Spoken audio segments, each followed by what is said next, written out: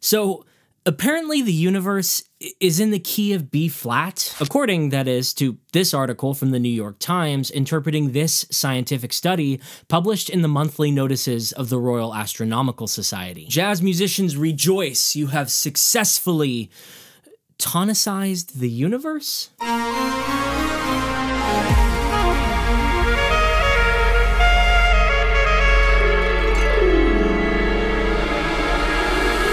So here's how it works. Astronomers studying the Perseus galaxy cluster observed pressure waves emanating from the supermassive black hole at its center. Now, these pressure waves are slow, like incredibly slow, completing a period of oscillation about once every 10 million years or so. For reference, the deepest, lowest notes that humans can actually perceive have a period of about 1/20th of a second. So we're talking about a B flat here that's approximately 57 octaves below middle C. In other words, the bass note coming from this galaxy cluster is just too bassy for us mere mortals to comprehend. But fortunately for us, music math exists. So if we take the frequency of this incredibly low tone and multiply it by 2 enough, we can bring it up into the audible human octave range. This works, by the way, because the human brain perceives frequency doubling in the audible range as 1:1, meaning if you double or half the frequency of A440, your brain will still hear it as an A. This process of developing data into sound and music we can hear and engage with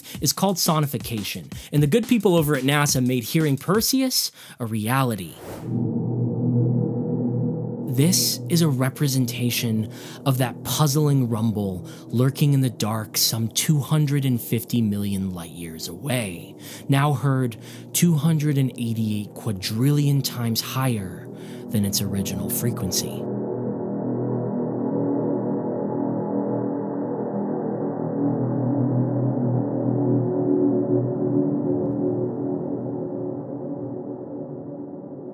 I'm not gonna lie, that is pretty darn cool. But I just gotta say it, this whole B flat thing is a little bit inaccurate. And no, I'm not gonna talk about the efficacies of sonification, that's a whole nother video.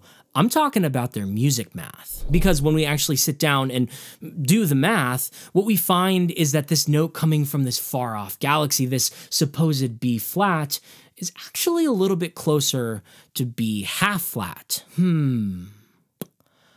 Microtonalists rejoice.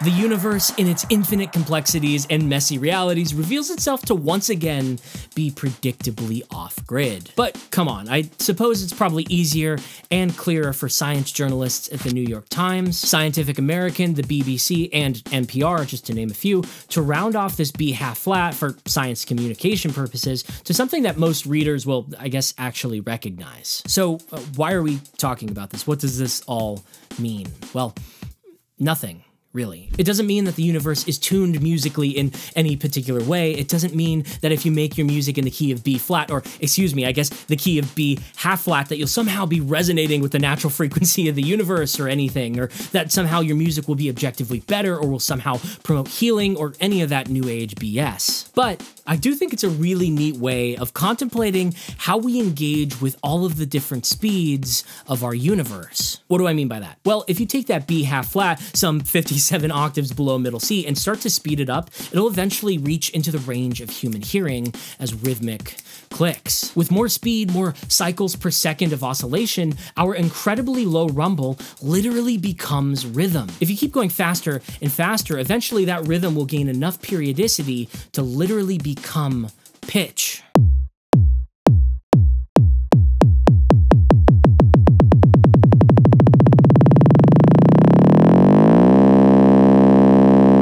What happens if you speed up pitch beyond the range of human hearing, like way beyond the range? So instead of 40 to 50 octaves below middle C, what if we went 40 to 50 octaves above middle C? What would happen? At speeds of trillions of times per second, a wave wiggling at a multiple frequency of B half flat becomes lime green-ish? That's right, the relationship between sound and color, lies in the speed of vibrations on a wave. Granted, and this is a huge caveat for you science lovers out there, they are different kinds of waves. Sound waves are pressure waves made up of compressions and rarefactions, where light is fundamentally electromagnetic radiation, so you couldn't literally do this. But we can take the frequency of each of the 12 notes of our chromatic system, double them enough times so that the hertz of sound becomes the tetrahertz of visible light, and actually visualize music on the color spectrum. This is D minor. This is A major. Thinking of color in this way could make the experience of art fascinating, don't you think? Let's take a listen to what Van Gogh's famous painting, Wheatfield with Crows, might sound like if it were translated mathematically from color on canvas to frequency on air. This is the wiggly waves of art, slowed down by a factor of quadrillions.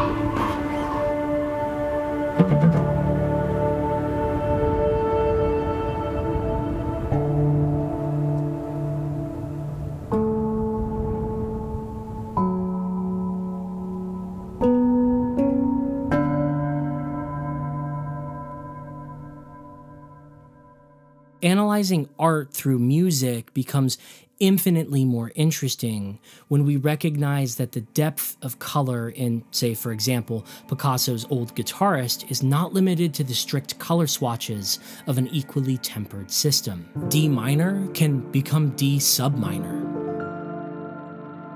A major can become A supermajor. Some chords find themselves so complex, they transcend the practicality of names. It's not just blue that Picasso painted with, after all. It's Prussian blue, and stone, and azure. It's not just a brown guitar that the old man strums. It's a carefully chosen blend of taupe, green, and ochre, a nuance which no doubt was chosen with melancholic intention. Does that melancholy translate to sound? With the flexibility of sonification, we could pretty much make anything happen. But what if we limited ourselves to the frequencies of Picasso's imagination? Many of these colors cannot be constructed with a single wavelength of light. They require similar nuance. Blending together complex combinations of notes is needed to get the hue just right. Consequently, what we find in the work of Picasso is a rich tapestry of color-sound clusters, microtonal chords, and harmony that weave from coal gray to a hemlock green in a seamless fog of harmonic ambience. This is Picasso's old Guitarist.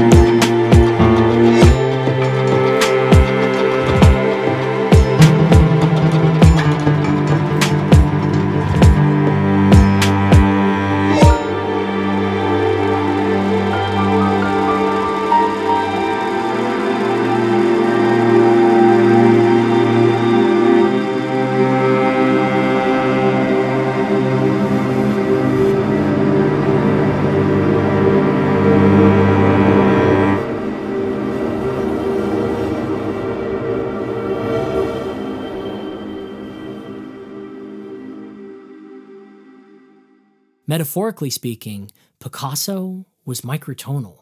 Most art is just like the universe is, and it's beautiful.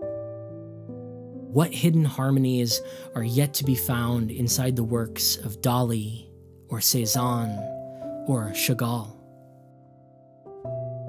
Does Monet's Impression Sunrise sound like how it looks, how it makes us feel?